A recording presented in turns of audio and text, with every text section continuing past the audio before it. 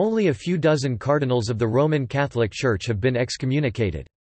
A cardinal is a Roman Catholic priest, deacon, or bishop entitled to vote in a papal election. They are collectively known as the College of Cardinals. Excommunication—literally, the denial of communion, means that a person is barred from participating in the sacraments or holding ecclesiastical office. Ne Romani 1311, promulgated by Pope Clement V during the Council of Vienne, extended suffrage in papal election to excommunicated cardinals in an attempt to limit schisms. This list includes only cardinals who have been explicitly excommunicated by a pope or ecumenical council, rather than those who, depending on one's interpretation, may have been excommunicated latae sententiae. For example, several precepts of papal election law prescribed automatic excommunication, such as licet de vitanda of the Lateran Council which prohibited election by 1/3, and Pope Pius X's commissum nobis, which made the exercise of the jus exclusivi by any cardinal punishable by excommunication. It also does not include excommunicated quasi-cardinals, cardinals elevated by antipopes, or clerics excommunicated before receiving the red hat. Many excommunicated cardinals reconciled, most often with the successor of their excommunicator, and had their offices restored.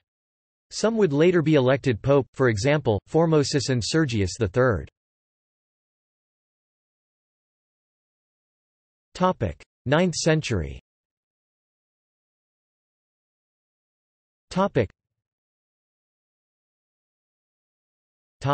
11th century.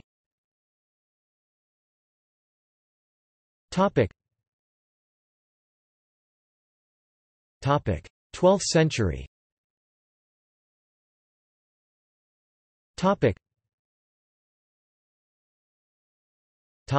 13th century.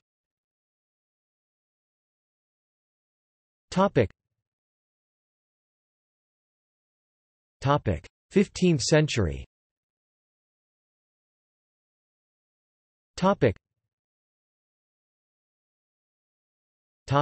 16th century.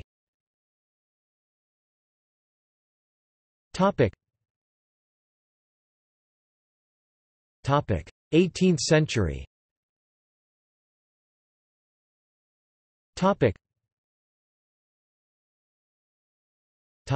'See also'